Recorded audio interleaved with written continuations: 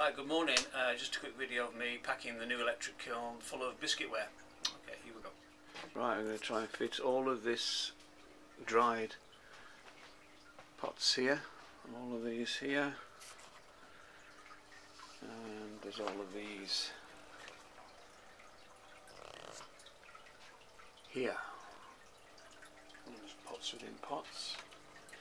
These are some little moon jars that I've made for my daughter's burgeoning candle making enterprise, so they're inside pots. So just going to try and get it all in the new kiln. Well, that's the first layer in. I think I've got about 19 cups in there. I'm just going to put the rest of these now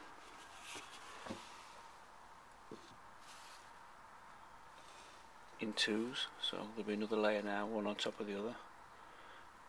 The rims will be okay, so let's get the next layer in. Right, that's the second layer in. I've put the props in from the edge. I'll try and do that, and it evens the load of these shelves, because they're not really thick. They're about 16-17 mil thick. So if I bring the props in a little bit and stack above them, obviously it evens the weight distribution on the shelf. I've now got pots inside pots, so I'm just going to put one layer on there rather than stack them again and take the risk of them blowing up. So that's another layer, second layer. Another single layer of pots inside pots. Just got another 5-6 inches, should get the rest of them in. Ready. Coal fire. Preheat. 1 hour.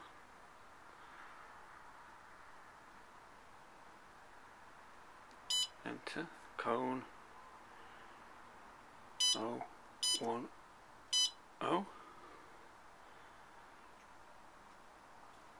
Enter. Speed slow. Enter. Hold. We'll just hold it for 10 minutes. Enter, and then we will where's the review cone 010 903, speed slow, hold 10 minutes, preheat 1 hour, delay 0. Okay, so start. That's it on. Clicking away nicely. Scared the hell out of me the first time I heard that. I thought something was going wrong, but apparently that's what it does. So that's it, all packed. Took about 45 minutes. Not bad with a hangover, so nothing broken. Here we go.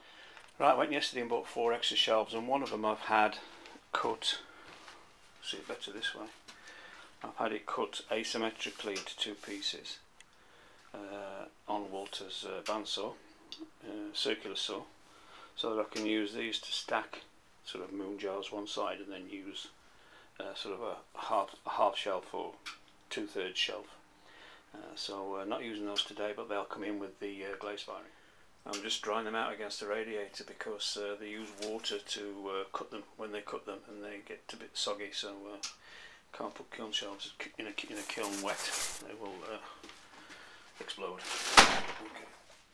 Right, that's it. Kiln's on. Nice and slow. Take about 12 hours to get to 900 degrees because some of it is not 100% dry, but apparently if you put the hold on for an hour, it holds at 180 degrees for about an hour.